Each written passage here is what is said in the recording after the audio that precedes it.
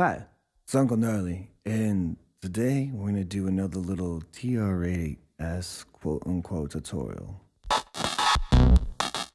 Today I will be talking about how to integrate the Tr-8s with the Eurorack system. And more specifically, we'll be using plats, or plates, or plats. I think it's plats, but whatever you want to say. We're integrating it together with a great drum machine.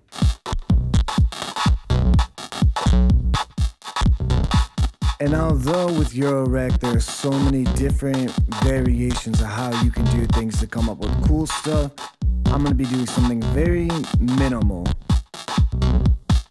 and kind of just using 2 LFOs, 2 mults, and plats.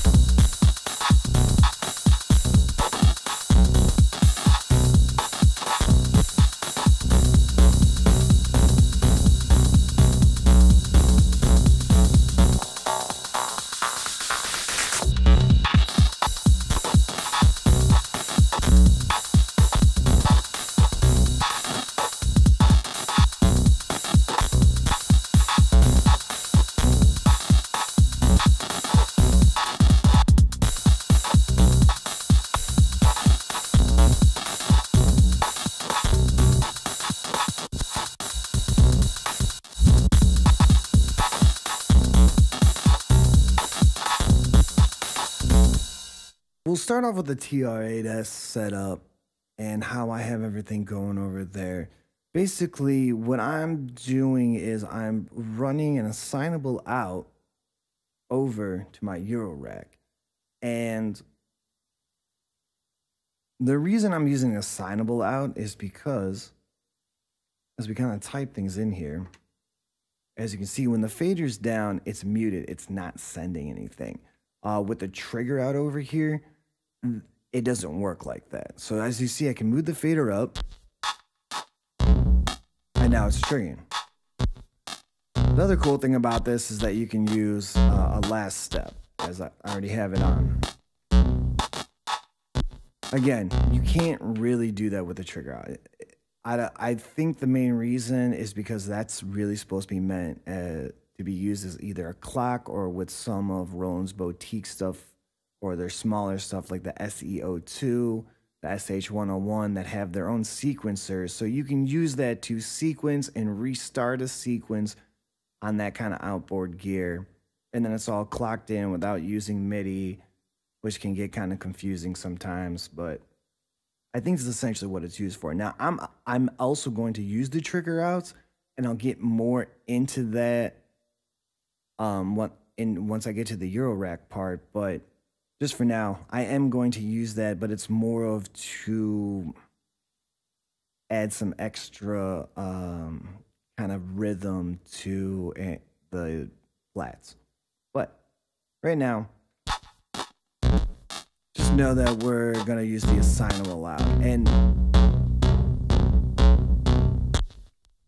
with the Tr-8s, you have 6 assignable outs. So if you're using a full Eurorack system with a bunch of different oscillators, drums, samplers, whatever, you can use 6 different channels here to trigger those things, which I think is one of the best things about the Tr-8s. It's one of the reasons why I bought a Tr-8s, is so I can include a Eurorack with it.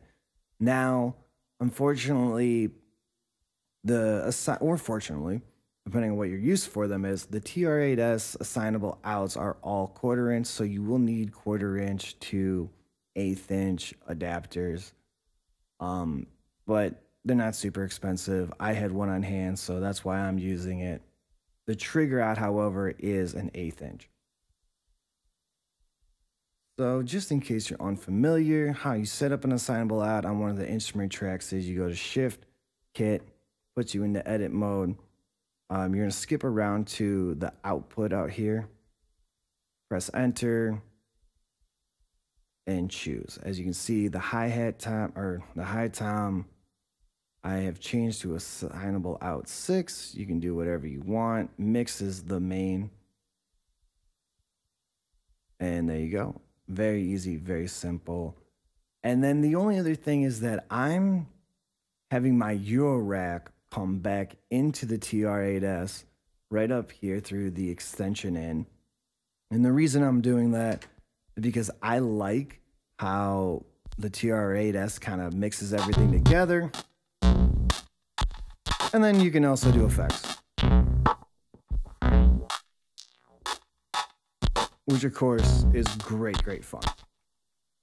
All right, but basically, other than that, you're just kind of, you know, setting a drum beat around that. And I think it's time to move over to the Eurorack side and see how everything's plugged in. All right. So right now, I have that sequence going from the Tr-8s. I kind of unplugged everything else, and we just have the Assignable out, which is the sequence going into the trigger. Now, like I said, I wanted to do a very simple setup. Obviously, you can see the more your stuff you use, if you started doing more with Piques or ornaments in crime or maths or whatever modulation module you have, you can start getting really crazy and doing really cool stuff.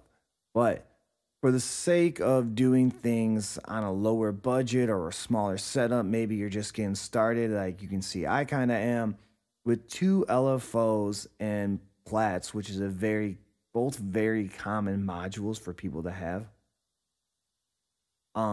You can get some really cool sounds. So basically, I have the LFO of channel 1 going into a scope, and the LFO of channel 2 going to another scope on Ornaments Crime, just so you can see what kind of LFOs I'm using for this.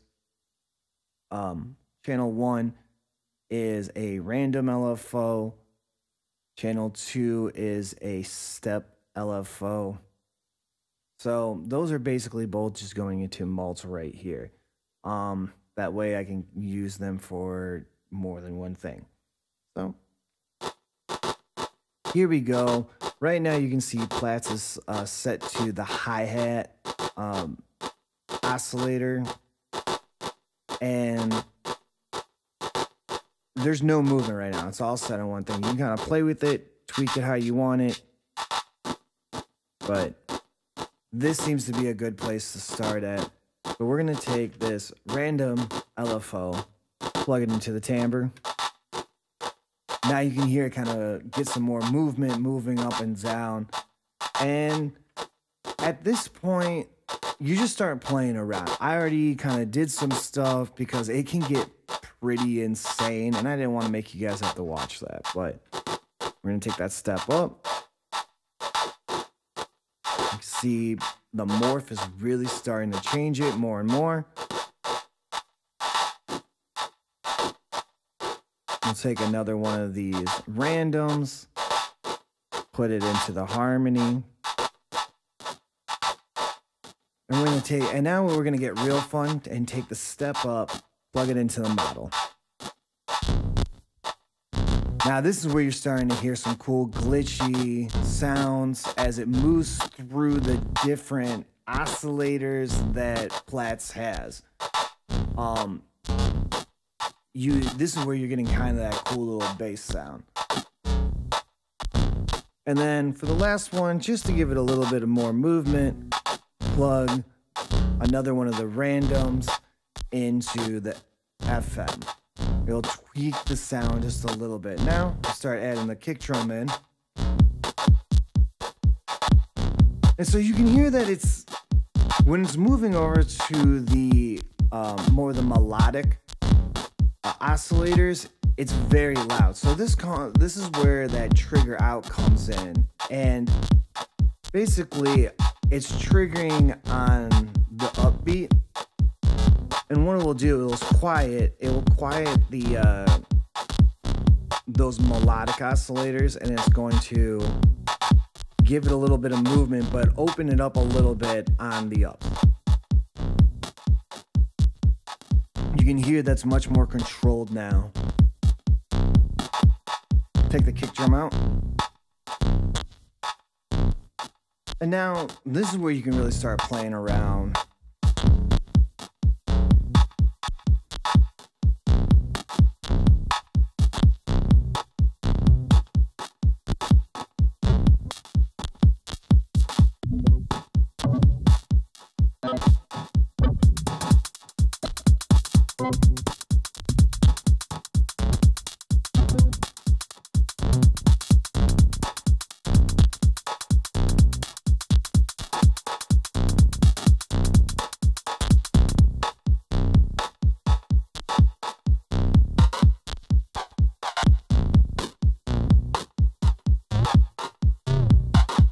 And then we can kind of move around through the various models that they have and see what happens.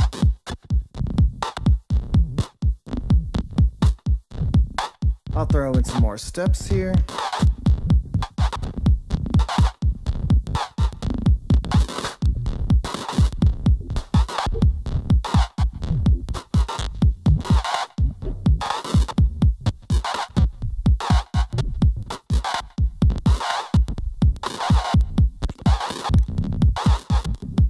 But you see, stuff gets pretty crazy.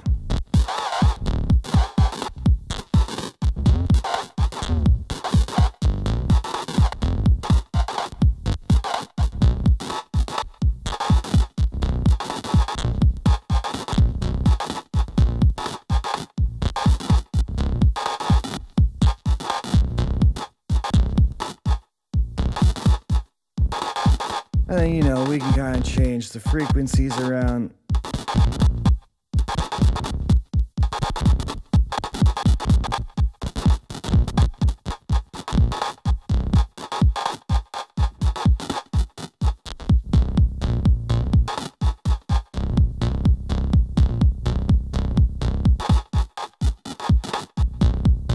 Okay, yeah.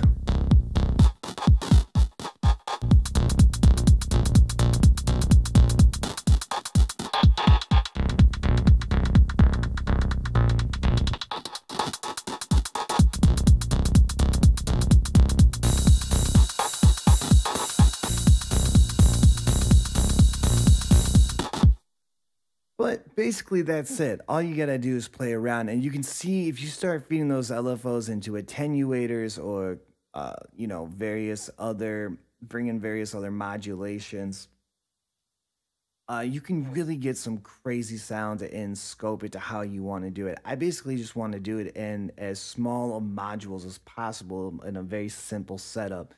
But I have a video up if you want to check it out. I'll put it in a link in the description or right up in the corner, and you can check out what can really go on while using the Eurorack. And I'm using a workstat by Moog, and I have that as kind of a running acid line. So there's just so much you can do with the Tr-8s, and I really love it. And I'm gonna buy a whole bunch of the 1/4 inch to 1/8 inch adapters and start plugging them in and see what you can really do with this machine. But this is a great start, and you get the spontaneousness of Eurorack